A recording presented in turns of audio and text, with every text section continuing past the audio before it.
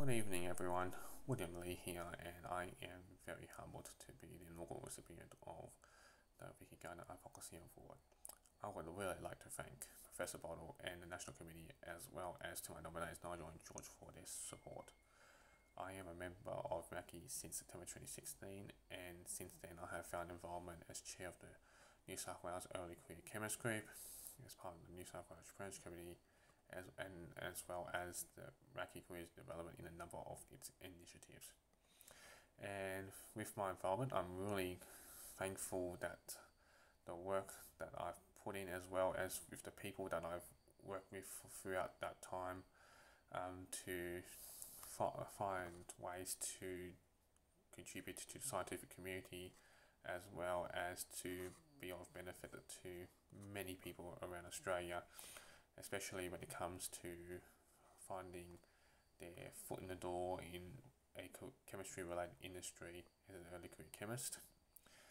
Being able to show people that the range of industries that's possible for a chemistry graduate, as well as to get them to appreciate the inclusiveness and diversity of the people who work in these industries, from seniority to cultural background.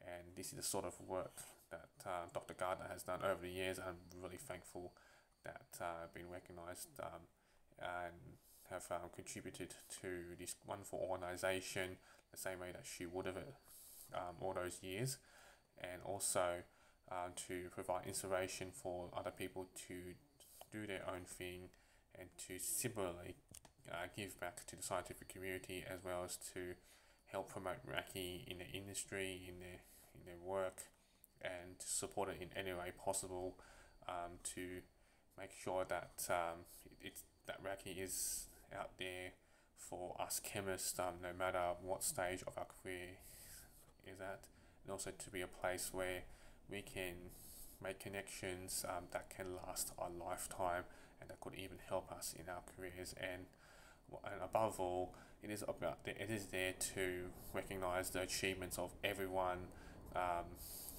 who works in these industries. And I also congratulate everyone who has received an award tonight, and we hope that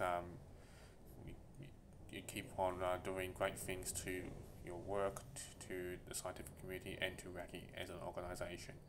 Thank you.